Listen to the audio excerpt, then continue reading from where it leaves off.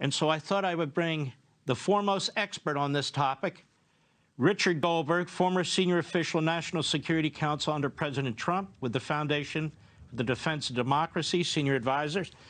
Richard, welcome. So it's here. This is incredibly serious. The Iranians have been slow-walking the Biden administration, which has been on its knees begging them to get back to negotiations in a serious way. Now they're going to have nuclear weapons, weaponized nuclear missiles that at some point soon will be able to reach Europe and then the United States and certainly the Arab countries and certainly Israel. What do you make of this? Mark, good evening. Thanks for having me. You're absolutely right. It's unbelievable to think where we have come over the last year and a half under the Biden administration's failed policies on Iran, going from maximum pressure to maximum deference almost overnight on January 20th, 2021. No more military deterrence. The Iranians are not afraid of the United States right now. No economic sanctions enforcement. We're seeing exports of oil to 900,000 barrels per day, most of that going to China. No crackdown on that. So the Iranians are feeling pretty good economically right now relative to where they were during the maximum pressure campaign. No pressure in Vienna at that UN watchdog, the International Atomic Energy Agency. So the question I think the Iranians have is, why would we do anything to constrain our nuclear activities? Why would we constrain ourselves in the region? Why would we slow down our sponsorship of terrorism or building those longer-range missiles that can hit the continental United States? We don't face any consequences right now from the United States of America. And so, yes, we have these alarming reports that throughout the last year and a half of the appeasement campaign to try to offer Iran billions of dollars to come back to that flawed, terrible Iran nuclear deal that's expiring anyways. What we have seen is the Iranians march forward with their nuclear program, advance their enrichment, increase their stockpile, heighten the level of purity of enriched uranium we just talked about, 60%. They are really just a stone's throw away from that weapons-grade uranium and being able to build weapons if they chose to do so. But more strikingly, and I think very important this week, we're going to be seeing some meetings in Vienna at the International Atomic Energy Agency.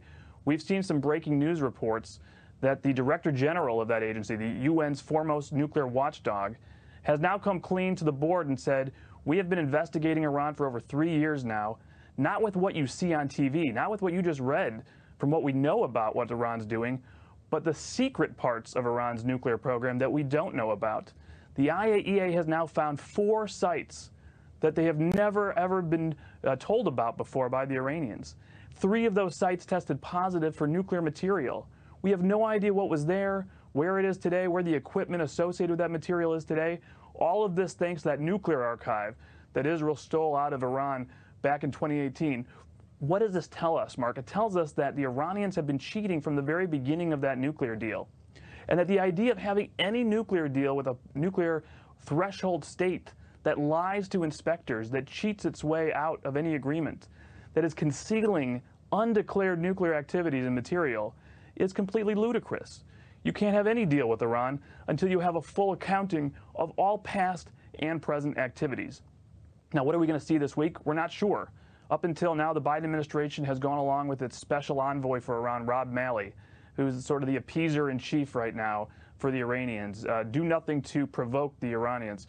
What we think may happen finally is a resolution picking up where the Trump administration left off that could lead to the reimposition of international sanctions on Iran, new political pressure. But it's going to take more than just a resolution in Vienna to stop Iran from breaking out into a nuclear weapon state. We're going to have a restoration of military deterrence.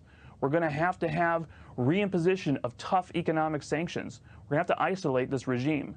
And in the end, we have to have a bottom line as a country. We are not going to allow the world's leading state sponsor of terrorism to become a nuclear power.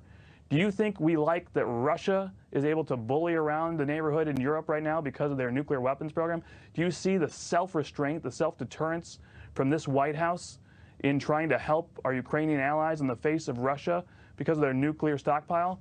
Imagine what happens to the Middle East. Imagine what happens to the world if Iran goes nuclear too.